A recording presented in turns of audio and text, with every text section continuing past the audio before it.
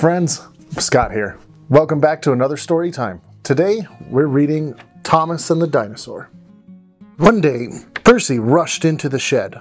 "I saw a monster in the forest," he said. "What's a monster?" Thomas asked. "Monsters are very big animals with very big teeth," Percy answered. "And they eat engines." Thomas was a little bit scared to go near the forest, but he had work to do. Suddenly, he saw a very big animal with very big teeth. "Monster!" Thomas shouted as he raced back to tell Percy. "I saw it," Thomas said with a shudder. "The monster?" Percy asked. "Yes," Thomas replied, "but I got away." Just then, Sir Topham Hatt came into the shed. "Thomas," he said, "I need you to bring a special load from the forest." Now Thomas was really worried. What if he met up with the monster again? Slowly, Thomas puffed back to the forest with his driver. Through the trees, Thomas again saw that very big animal with the very big teeth. "Monster!" he shouted to his driver.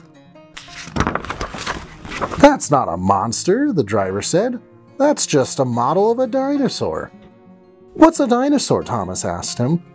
"Dinosaurs were animals that lived a long time ago," the driver explained. "This is a model for Sodor's new dinosaur park." Then some workers guided Harold as he carefully lowered the model onto Thomas's flatbed. Percy was puffing along the line when Thomas passed.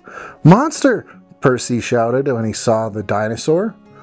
"Don't worry, Percy," Thomas said to his friend. "This is not a monster at all. This is a dinosaur model for the new dinosaur park."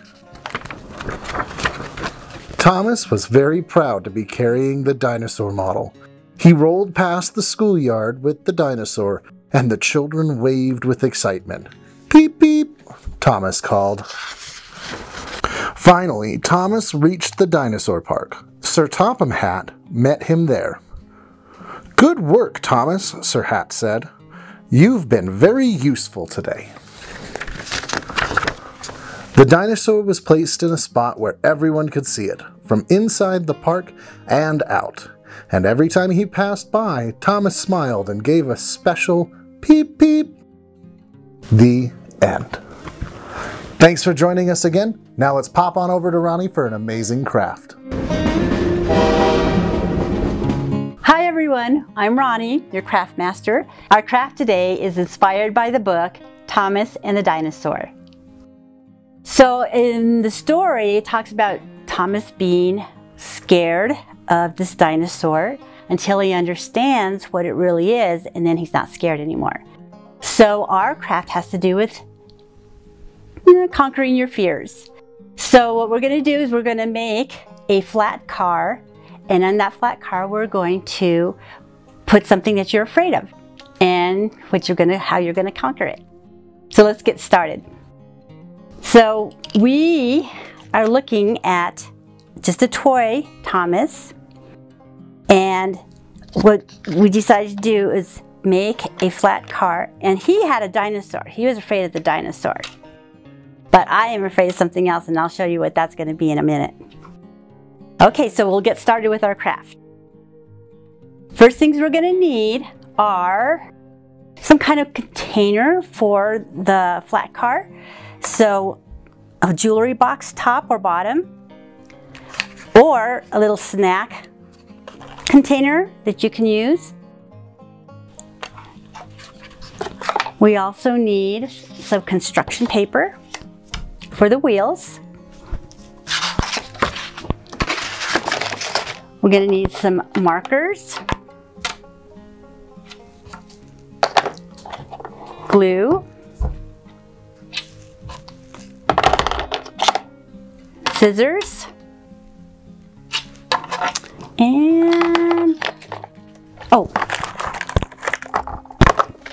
and a magnet. These are little because it's going to attach to something smaller. Okay, let's get started. So I found an old jewelry box that I have at home, and so I thought this would be a nice little flat car, and you probably have a lot of this stuff around your Christmas things.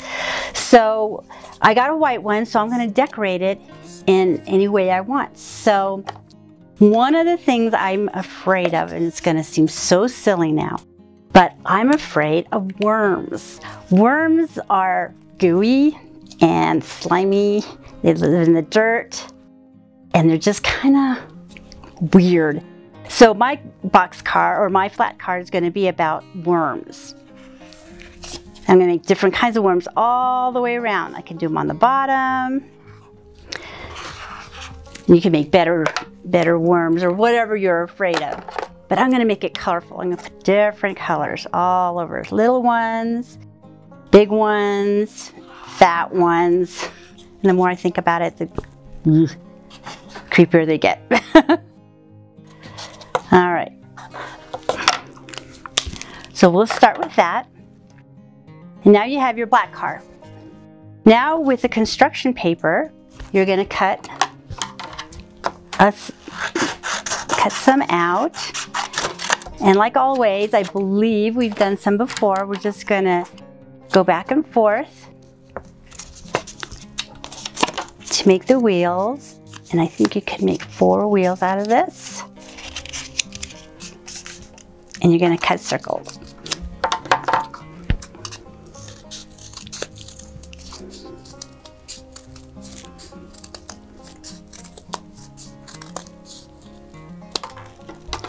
There you go.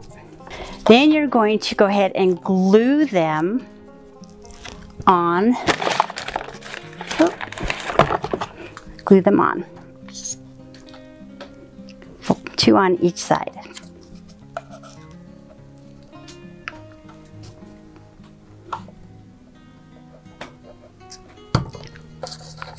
All right. So one of the things that I've had to learn to do to deal with the worm thing that I don't like is I've had to kind of hold them.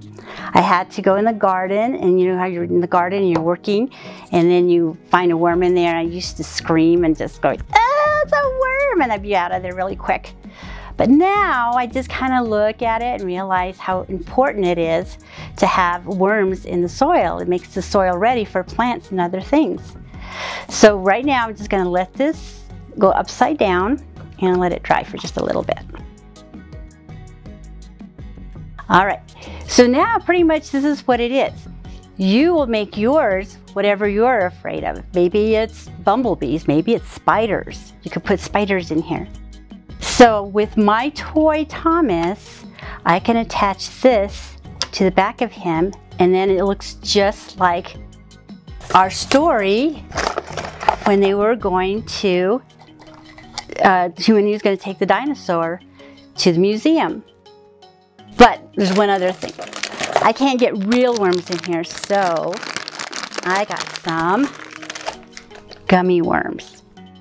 Now, so funny as it sounds, I'm not a big fan of gummy worms because they are worms, but they're still tasty. So I'm filling my little container full of gummy worms to represent the worms that I'm afraid of. And another thing I was thinking about is sometimes we don't have a Thomas train. So I decided to make a Thomas train with the toilet paper roll, and I think earlier this year we did make a toilet paper train. So I would kind of use the same kind of idea. Yep, and then it snuck onto there. So now you have your own Thomas train in case you don't have one. So that is our craft for today. I hope you enjoyed it. It's kind of a nice idea to sit there and think about what you might be afraid of and try to conquer those fears in a way that helps you the best. All right. Well, thanks for coming and visiting us here at the Colorado Railroad Museum. I look forward to seeing you next month. Bye.